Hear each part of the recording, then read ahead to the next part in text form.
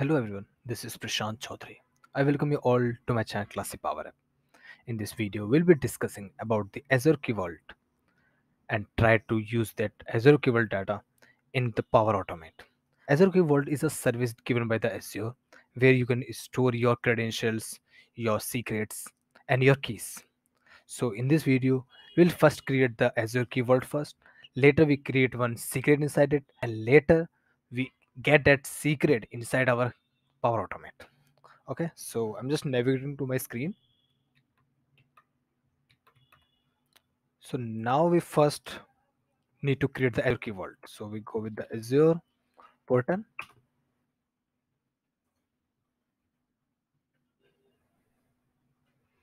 Okay, so here my Azure portal is there. So we need to create first Azure Vault. So we click on this Key Vaults. Okay, and we click on this create. Now a small form is there. You need to just fill it.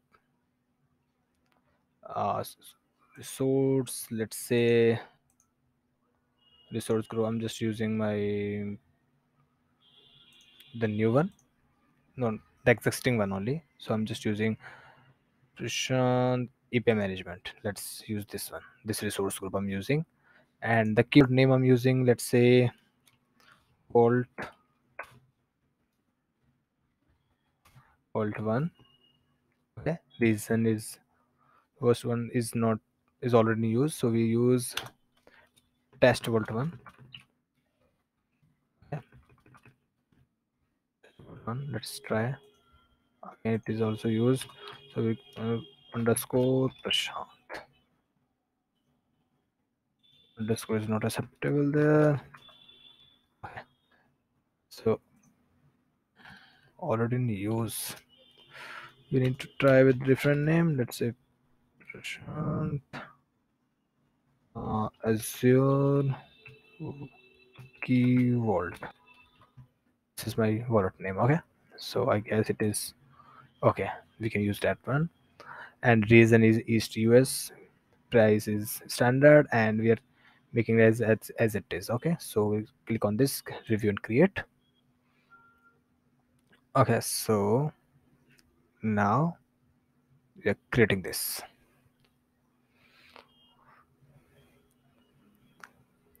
Now we have our Azure Key Vault has created, and Azure is simply deploying that in our my portal.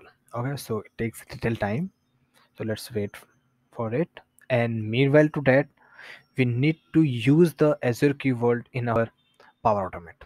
Okay, so let's just wait. It says yes, it's about to done. Let's wait one more minute, then we can do it. Okay, so deployment is completed. Now we go to resource. Okay, so let's, here you can see at the left tabs you can see different sections. So I'm just using one secret. Okay, so I'm just creating one secret first. So create one secret. Let's say secret name is, okay, so I'm just using different name for this. Let's say uh, um secret secret one,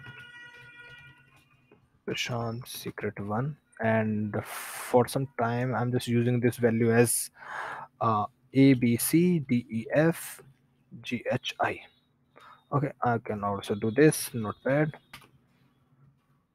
A b c d e f g h i at the rate 123. Okay, let's say this is my value of my secret, so I'm just copying this and pasting it here. Okay, now sector activation date, I'm not doing anything here. I'm just simply creating this, and the name of my secret is pras secret one. Okay, so just copy it, just create this. Okay, so in my world I have one secret. Now the time is we need to just grab that secret in our Power Automate. Okay, so come to the Power Automate. First we need to create the connection with the Azure Vault. Okay, so we come to the connections and we search for Key Vault. Azure Key Vault.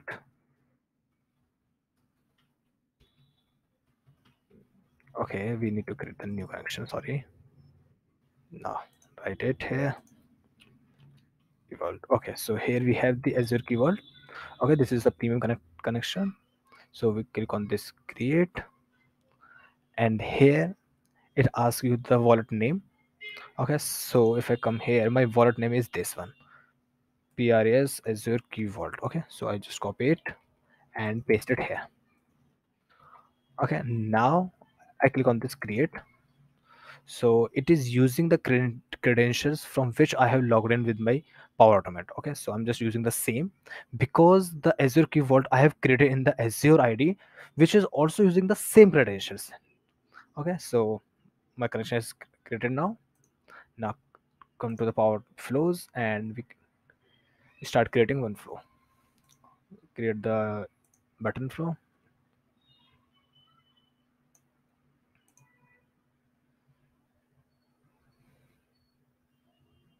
Okay, so now we'll try to fetch that secret. Okay, so we use evault, Azure Key Vault, and we need to fetch a secret. Okay, so we come with the get secret. Okay, get secret, and name of the secret we need to just attach here. So let's check with the drop down. As this is attached directly to my Azure Key Vault from the credentials that I have used, so it will give you all the secrets that are associated with the particular key vault. Okay, remember, like when we creating the connection, we have given that this is the wallet to which we are making the connection. So in the list, it would give us the secret that are associated in the particular key vault. So here I have a secret one. Okay, so let's just save it.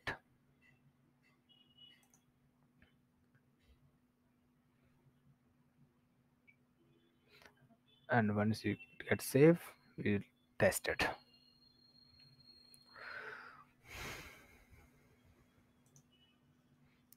Here also you can store the keys, the secrets, the certificates. This keyword is actually used to store the client ID, client secrets of multiple applications. Okay, that can be used for the authentications.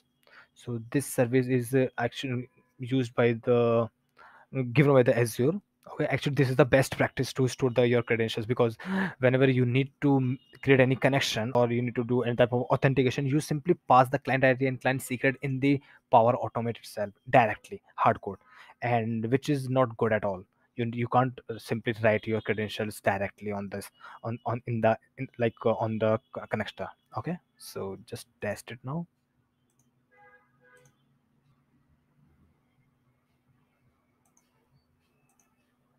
Now just see whether I can fetch the data or not. Okay, so I get the data. Okay, so here you can see I get the value A, B, C, D, E, F, G. Remember that this is the value I have stored, see, in my secret of this. Okay, so you can do one more thing, like as if someone has the access to get come to to this automate and check the logs of it, he can also see this value. Already this value is not, it should not be visible for everyone. Okay, so we need to just hide this value. So what you can do, you can simply click on this settings, and here there is an option to secure your inputs and your outputs. Okay, now just save it and just check it again. Save it. Here you can see I have the log symbol here. Now see what happens now.